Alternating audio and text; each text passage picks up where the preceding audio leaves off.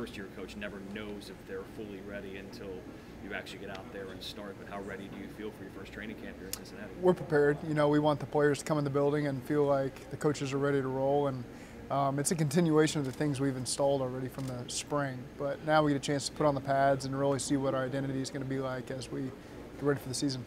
What kind of tone, what kind of message do you want to give these guys as they hit the field for training camp? Well, we want our guys to be prepared every day they walk in the field so that they can play confident and play fast. I think those are, we don't want to bog them down with too much information just to put in plays because they're good plays, we think. We want the players to have great ownership on offense, defense, and special teams. And because that confidence really shows through in these great teams that really know what they're doing is because the players are confident and can play at a high level. So when you do get them in a room, to speak like I know everything, the inner workings of an NFL team, but I'm sure there's a moment, a meeting you have with them before you start. Is there anything you're thinking about saying to them so they understand that philosophy of what you want them to accomplish at training camp? Well, it's a long season. Yeah. We truthfully, I know everybody says take it one day at a time, but we have to focus on every player getting better every single day. Don't make the same mistake twice. Don't fear failure. Just get after it, attack guys, and then we're going to face adversity this year. Every team in the league does it, and so do we have the right culture in the locker room to overcome that adversity when it does hit us in the face? And I believe right now, just around the guys that we've got so far, I feel like we do have the guys in the locker room and guys we can lean on and that'll fight through that adversity and pull each other along. And so I'm excited to see these guys report and get after it. This is different. First time as a head coach. Are you nervous, excited? What's the emotion you feel before you kind of really get into season this weekend? I wouldn't say nervous, very excited. I think all of our coaches are anxious to get these guys back and really just get ready for that first preseason game at Kansas City. I think that'll be a big moment for all of us. You know, we put a lot of work into it all off season and still got a little ways to go, but I think we're all anxiously looking forward to that first preseason game so these guys get a chance to get on the field and show all the things they've been working towards. You mentioned adversity. You've already had adversity hit by losing your first-round pick.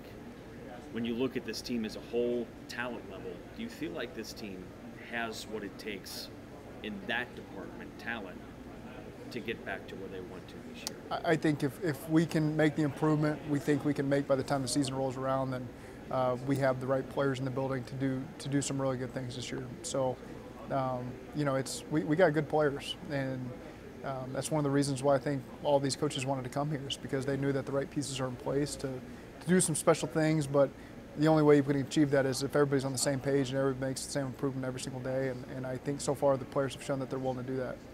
Is there a learning curve that's allowed for a first-year head coach, or do you have to come in here with the expectation that you have to perform and you have to win in a bottom-line business like you've been here for 5 or 10 years? Yeah, we don't give ourselves a learning curve. I mean, we want to hit the ground running, and we don't want people to see the difference between our staff and any other staff in the league. So as we look at it, I don't know what the rest of the perception is, but as we look at it, there's no learning curve. We got to hit the ground ready to roll. Is that unfair? No, this is not an easy business, and we chose to be in it for a reason, and so we're excited for that opportunity. But every other profession allows someone, okay, get your feet wet, get some time in there.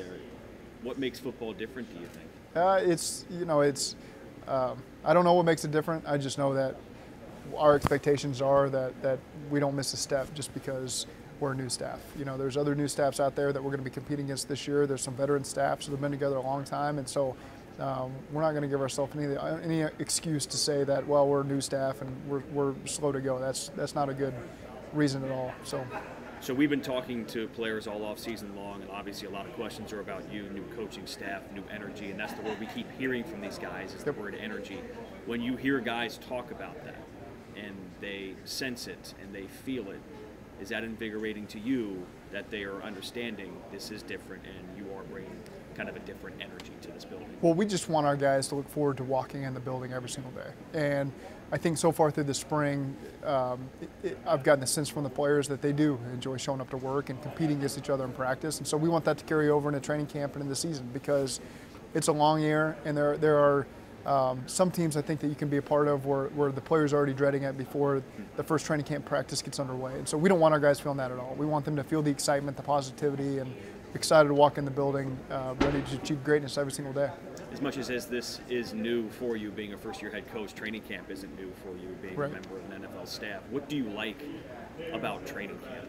Well, you're together all day, and so you grow tired of each other after a while, but the camaraderie, being around your coworkers and your players every single day is something that's really unmatched, in any profession. And so that's what's exciting is, there's great energy right now, and we get a chance to be around each other and really get to know each other. And I think those are the things that are important, again, as we face the adversity that we talked about earlier.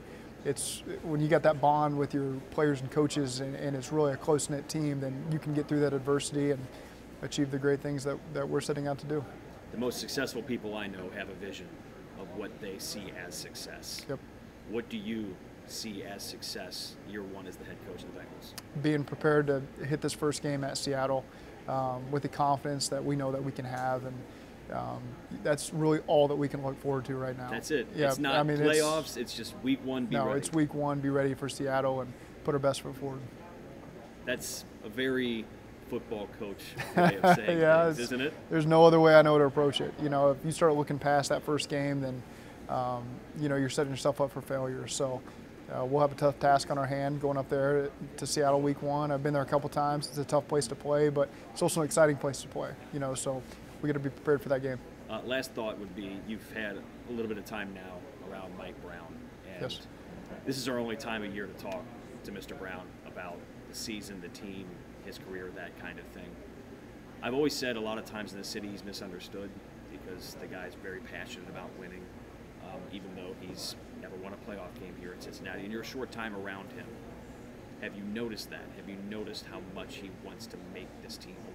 Yes, I can't speak for anybody else. I can only speak for myself and what I've been around, and he's a special person, and no one wants to win more than he does. I see him daily, and the amount of time and effort he puts into making this thing a winner is unsurpassed by anyone. And so I really feel fortunate to get a chance to glean off of his knowledge, and he's been around the game for so long. And so it's really been special for me to be able to interact with him every single day and learn the things that he's been able to teach me, and really enjoyed being around it, and nobody wants to win more than he does.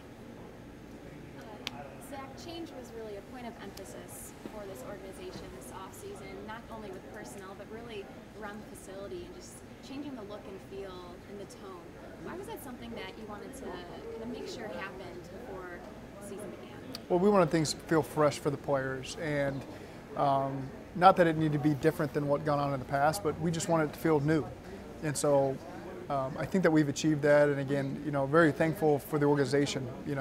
Again, talking about Mike Brown, that he's invested the way that we've asked him to, and allowed for these changes to happen. I think our players really appreciate it, and so again, it just feels a little bit different for these guys, and when they walk in the building, we want them to be excited, and so far we seem to have achieved that.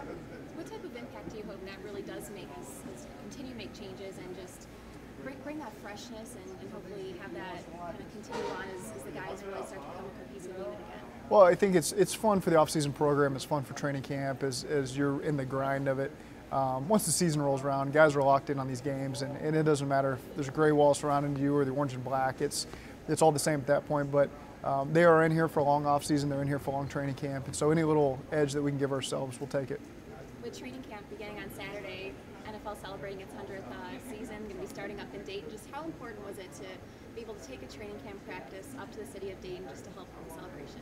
Well, I think it's going to be a really neat experience for our players, not only because it's Dayton and it's just 50 miles away from home, but to get a chance to learn a little bit about the history of the NFL and the first game that was played up in Dayton. And so myself just kind of studying the history these last couple of weeks, going back to the 1800s, and learned a lot, and hopefully our players can learn a little bit before we even go up there to that practice, so they're educated on the history of the game and why we're going up there. And so I think it's going to be a really cool experience for players and coaches.